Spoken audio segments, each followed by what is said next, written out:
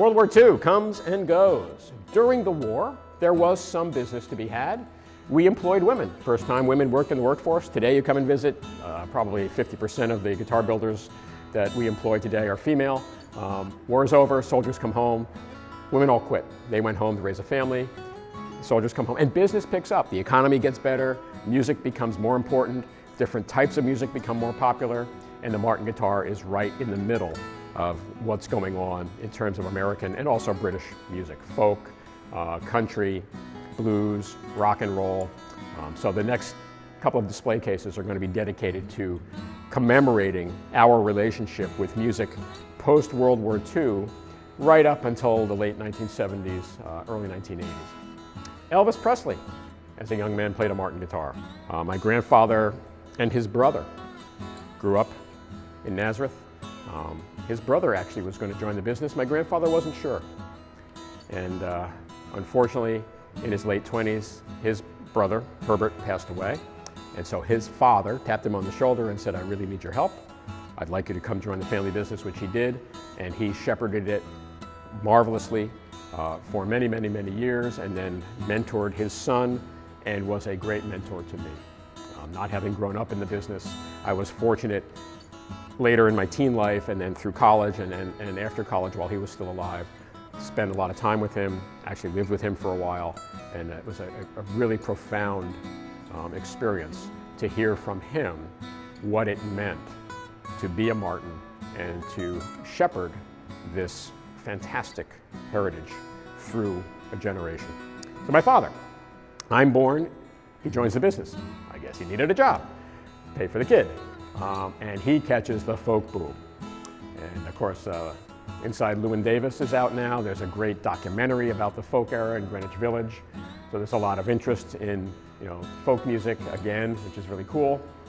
And pretty quickly, folk music becomes pop music. And we can't keep up. We cannot make enough guitars to satisfy the demand from all of the people who want to play folk music. And that's why we're here.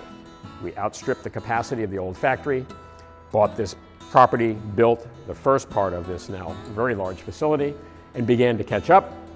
And just as we get to catch up, folk music and rock and roll collide, and a whole nother generation of musicians embraces the flat-top steel string acoustic guitar and uses it as a tool to communicate some pretty significant information to a generation that is hungry for it.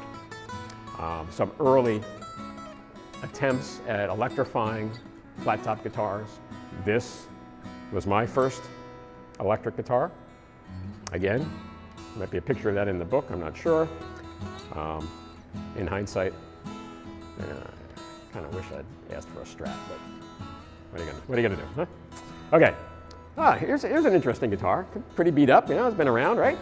So it's nicknamed Grandpa, and it was built in 1953, and it came to us after traveling around, and the fellow we bought it from said, you deserve to have this guitar. And we said, well, yeah, it's pretty cool. I mean, it's got some wear and tear on it. He said, yeah, well, let me tell you the story of this guitar from the point at which I know it. And this is not from 1953. This would probably be from the 80s, right?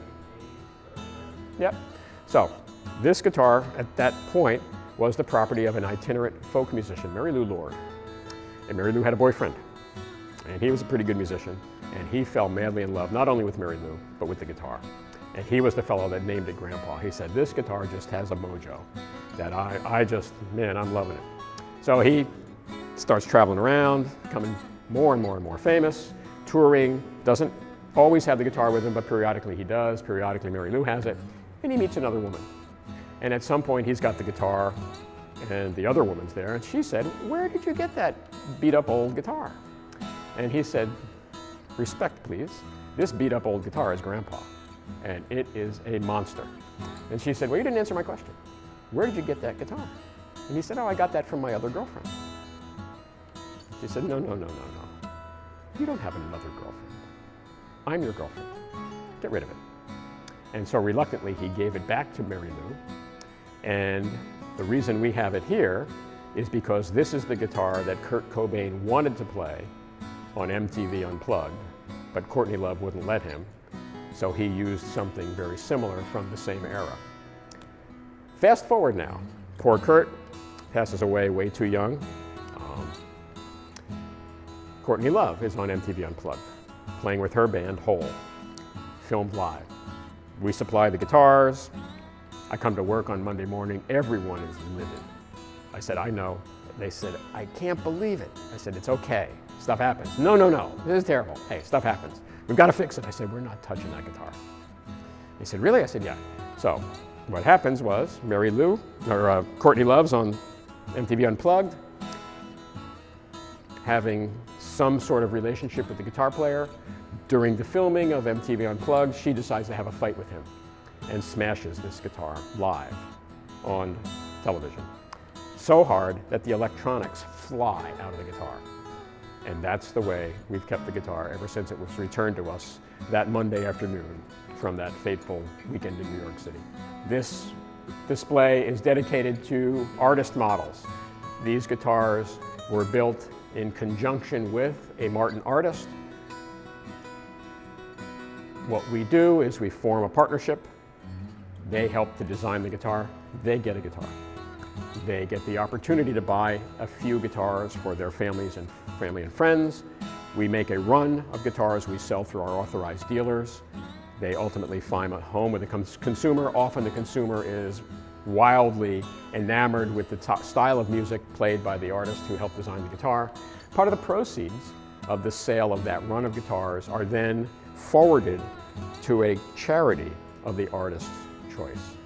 I also think this is a point now on the tour when a lot of our visitors begin to go, oh yeah, I grew up with that music.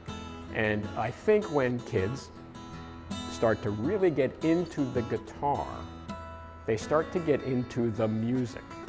And they want to know, where did this music come from? Where did it come from? So maybe they'll pick up a magazine, acoustic guitar or a guitar player, and they'll read an article, interview with one of their guitar heroes, John Mayer.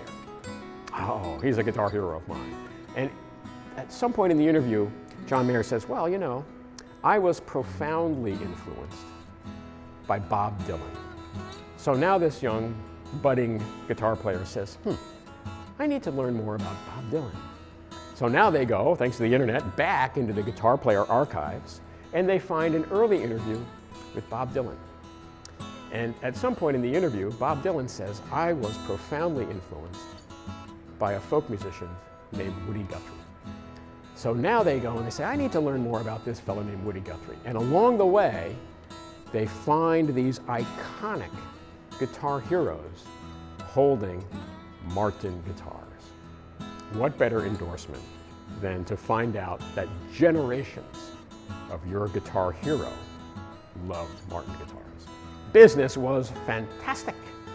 My dad made a couple of acquisitions. He bought the Darko String Company from the D'Addarios, which was a brilliant move because strings need to be replaced. He also bought in short order Vega banjos, Fibes drums, Levin guitars. We acquired the Goya brand. And unfortunately, all of the acquisitions except for Darko failed ultimately. And the acoustic guitar, the popularity of it came to a rather abrupt hiatus, not a halt completely, but a downturn, a significant downturn by the end of the late 1970s, early 1980s. And I say that part of it is that, maybe it was just time. Musicians, the audience are fickle. They wanted to hear something new. It wasn't just acoustic guitars, it was electric guitars. There was an instrument that was evolving, the culmination of which at that point in time was a product called the Yamaha DX7, a digital sampling keyboard. And if you remember back then, if you went out, say you went to the lounge at the Holiday Inn where there used to be a combo, there used to be a guitar player and a bass player and a drummer and someone on keyboards, there was someone on keyboards with a rack of keyboards. And he was able to mimic the sound that you could have experienced from a live combo band. And disco. Disco, which was no good for anyone who made live music because it didn't involve live music. So the audience now is distracted, and for whatever reason, players moved away temporarily from the acoustic guitar. In fact, people were beginning to say it's the end it's the end of the guitar, that it's going to go the way of, I don't know, the accordion. Very difficult time for us as a company. We had to close the acquisitions that failed. The core business dropped off dramatically. We had a lot of debt. And then just to put it into perspective, the peak during this era was mid-20,000s in terms of volume per year. We dropped off to the point where we struggled one year to make 3,000 guitars.